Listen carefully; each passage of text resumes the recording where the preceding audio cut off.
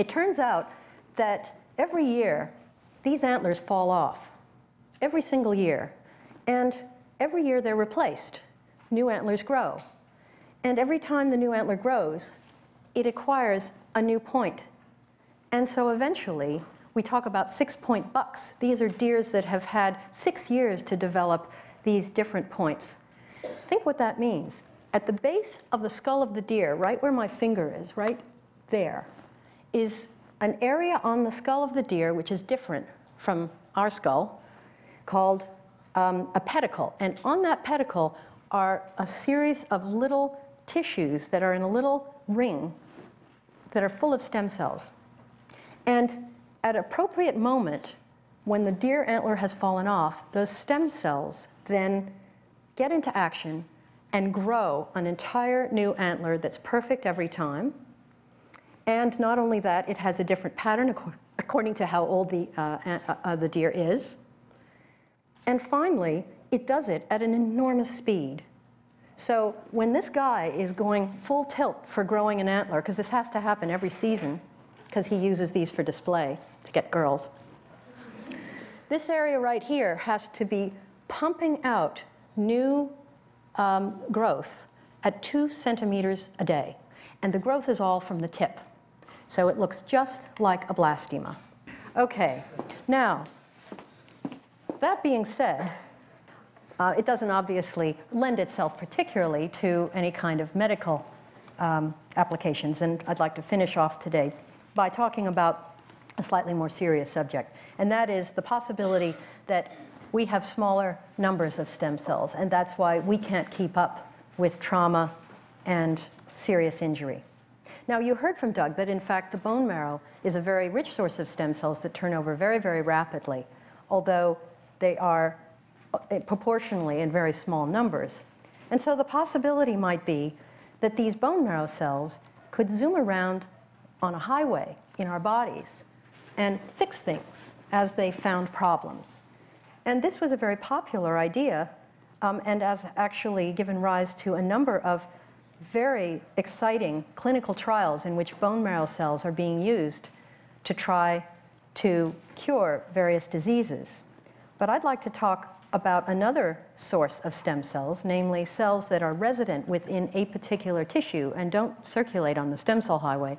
And in this case, I'll talk about muscle because I know a little bit about it. And in muscle, as I said, fibers contain many nuclei, but they also contain within them rare little cells, stem cells, called satellite cells, which I've mentioned before, that are capable of responding to injury by proliferating. So they have, in some ways, a sort of a stem cell-like nature. The problem is that there aren't that many of them. And in fact, in a devastating disease like muscular dystrophy, where the muscle is weakened by a genetic lesion, robbing it of an essential protein and causing it to be fragile. Every time it's used, it actually breaks and has to be replaced. The stem cells can keep up with this for a while, but eventually there just aren't enough. And so at that point, what happens is that the muscle loses its capacity to contract. The injuries, instead of being replenished, actually act like a wound heal and turn into scar and fibrotic tissue, and the muscle becomes actually quite paralyzed. So an obvious way to think about this would be to replenish their waning cells in their muscles with some kind of a stem cell that could at least help with the consequences of this disease, if not the cause. So in my lab, I've been working on just such a question with my colleague Antonio Musaro at the University of Rome. So together, we wanted to develop a question of just such a nature. Could we take a bone marrow cell and make it contribute in some way to muscle that was injured? So to do this experiment, we had to set it up. And because we work with mice, we can engineer mice to express all sorts of wonderful proteins. And in this case, we used a mouse that we had in the lab in which the same alkaline phosphatase gene you heard about from Doug as a marker was driven by a regulatory element that activates it only in those skeletal muscle fibers. So if you look inside this mouse, as you see on the right, the muscle fibers are, for the most part, a sort of a dark purpley blue when we stain them. And that means they're expressing this gene, which we call HAP. So if we see HAP, it means the cell is a muscle cell. Now what we do is we remove bone marrow from this mouse. Now, because the mouse is transgenic for that marker, that means it's genetically engineered so that all of its cells have that marker. The bone marrow cells actually contain this marker, but it's silent. Why? Because it's not a muscle cell at the moment, it's a bone marrow cell. And so it doesn't recognize the signals to turn on the HAP gene. So the question is, will these bone marrow cells ever turn purple if we put them into the right context? Now, what's the right context? In this case, we're going to use a mouse model of muscular dystrophy called the MDX mouse.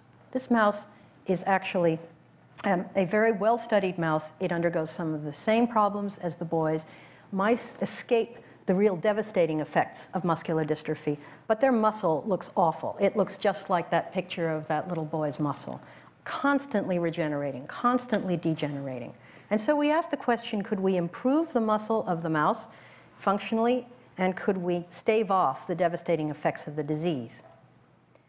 So we did the experiment. We introduced into a vein in the mouse's leg some of these bone marrow cells from our HAP mouse and asked, do we ever see any cells that engraft into the muscle and turn purple? Because if we see them turning purple, we know they come from the HAP mouse, they come from bone marrow, and they're becoming muscle. And every once in a while, we saw one of these. About 1 to 2% of the skeletal muscles in the mouse actually turned purple. Unfortunately, 1 to 2% isn't going to cure a muscular dystrophic boy, so we had to think of other ways in which we could augment this rare but very exciting result. And we did so using a growth factor. Now, in this case, we used a growth factor called insulin-like growth factor 1.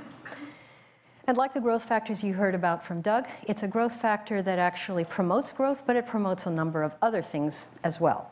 It's important for growth in the fetus. It's not so important for growth in our bodies. It promotes all sorts of different kinds of cell functions, and then eventually it is very interestingly induced in response to injury locally. So if you injure muscle or you injure any part of your body, IGF-1 is transiently expressed. Now, what does it do? It's a growth factor, it's a molecule, and it circulates around the cell milieu looking for a receptor to bind to. Once it binds to the surface of the cell, it sends a cell signal, an intracellular signal, that eventually ends up in a transcriptional event, which turns on a whole set of genes. And we can study those genes in the same way that Doug explained to you with CHIPS. But for today's lecture, we'll just talk about the way in which IGF-1 works at the level of the body. Locally, it's expressed, as I said, in response to injury, and in muscle and in heart, it tends to induce growth. And it's also expressed by the liver, and in this case, it circulates throughout the body. But we can get away without the stuff that's circulating in the body. And in fact, we find that the circulating form of IGF-1 has none of the same properties as the form that's made in the muscle itself. So we had the chance then to make a mouse that was expressing more than its normal share of IGF-1 in the skeletal muscle. And we did that with transgenesis.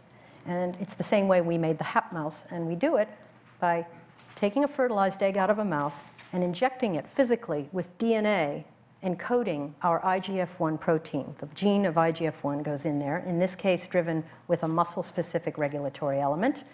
That embryo is transferred into a foster mother, and that foster mother gives rise to pups, some of which hopefully got the gene.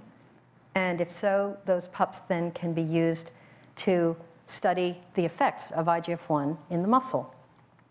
And what we found was when we mated those IGF-1 animals to the MDX mouse and did the same experiment, we got a very exciting result, which you can see on the right. The one on the left is the same story I told you before, and the one on the right is what happens when we inject bone marrow cells marked with HAP into an MDX mouse that's also expressing this growth factor in the muscle, at which point 15 to 20% of the cells are blue or purple instead of 1 to 2%. So we're seeing a remarkable increase in the capacity for these cells to actually get taken up